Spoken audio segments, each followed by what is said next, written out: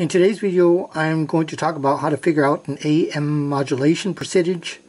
Not too long ago, I was working on a boombox and I did an alignment of the long wave, short wave, and AM bands. And it always tells you to feed in a signal of a certain frequency, and it says set the modulation percentage, for example, to 30%. But now what do you do if your RF generator, if it doesn't have a modulation percentage indicator? Like I was using a leader generator up to last year that didn't have that, and the one I'm using now, which is a Panasonic, it actually has that. So all I do is read the indicator. But what happens if you don't have that? How do you go about doing that? You can see here, this is a modulated signal. This is actually, what do I have now? This is actually 800 kilohertz, and that's modulated by a 400 hertz signal. You can see I'm going to remove the modulation right now, turn it off, and then all we're going to be seeing here is actually the carrier.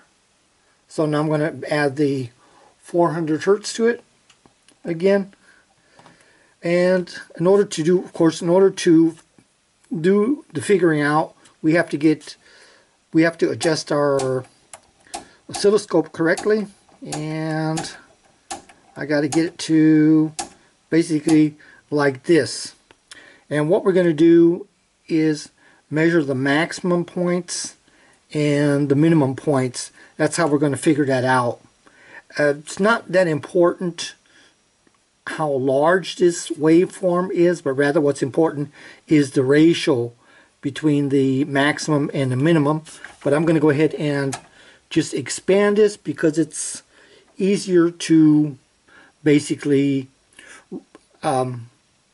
figure out and to see.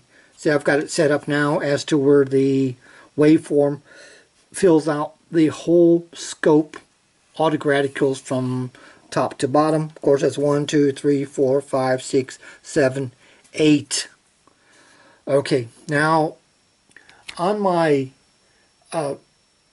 Panasonic here right now, it is showing me exactly. I have to take a look here. I don't know what it's at. It's showing me exactly 30% right now, or I'll turn it down more. I'll turn it down to 20%. This is 20%. Now I'll go ahead and show how to do this if you don't actually have that output level indicator. So now for this, now what I would do, again, I count basically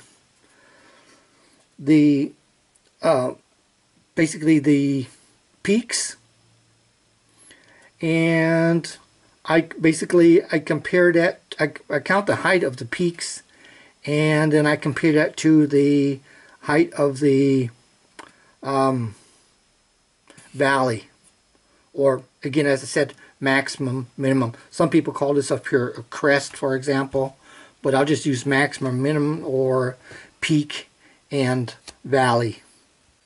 So what we do now to figure out the modulation percentage, again, I said we have to count, and so I've lined this up here so it's easiest for me to count. Here, the middle radical here is exactly in the middle of this peak, so all I do is count now the number of radicals it fills up. What I'm going to do is bring the whole thing down a little bit, and then I'm just going to go ahead and count up from here.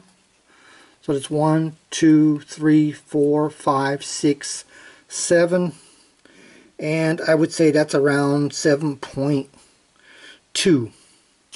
So I write down the 7.2, and then I take the valley here. Again, I can adjust it here so I can read the valley best here. So it's right in the middle of this center radical, and I'll count again. It's going to be easier for me to count from here on down, so it's 1, 2, 3, 4, almost 5, it's 4.8. So we have 7.2 and 4.8. Let me get myself a pen.